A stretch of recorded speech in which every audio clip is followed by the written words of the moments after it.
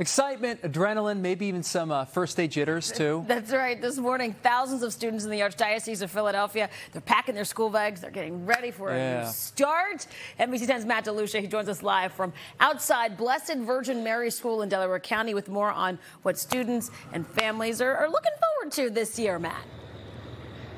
And they are looking forward to it indeed, Keith and Aaron. And you know what? The best part is today it's not raining. So I don't have the umbrella. I don't have the raincoat. The kids can come to school and, get those first day pictures. And I know a lot of parents are very excited to get the kids off to school as well. I'm going to bring in Sister Virginia Paschall. She is the principal here at Blessed Virgin Mary. Been here, this is your 22nd year, right? Yes. Oh, my goodness. Through and through. How exciting is this day for you?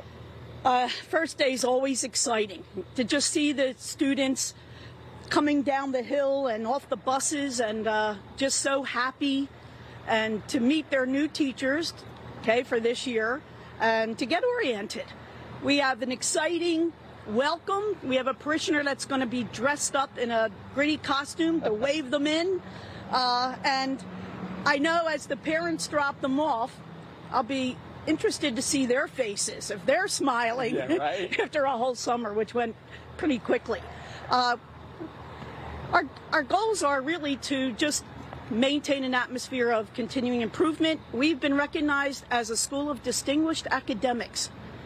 Nice. Our children achieved a 90% growth in their Terra Nova test from one year to another. So when I accept that award tomorrow and bring it back, everybody's going to be cheering.